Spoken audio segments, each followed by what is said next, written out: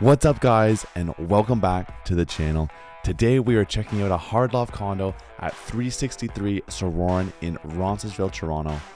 And as always, after the video, if you are interested, I will put a link to the full listing with all the details, photos, condo fees, and so on in the second link in the description down below.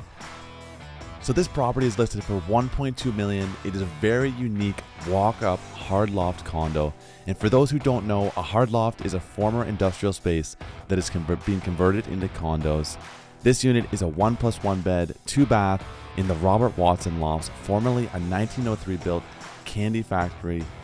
It was converted in 2007 and still has its original concrete floors, post and beams, exposed bricks, high ceilings, and so on. As always, thank you for tuning in. If you're enjoying the content, please leave a like and subscribe. We started this YouTube journey 2 months ago, and I am blown away by your support. We are already at 177 subscribers.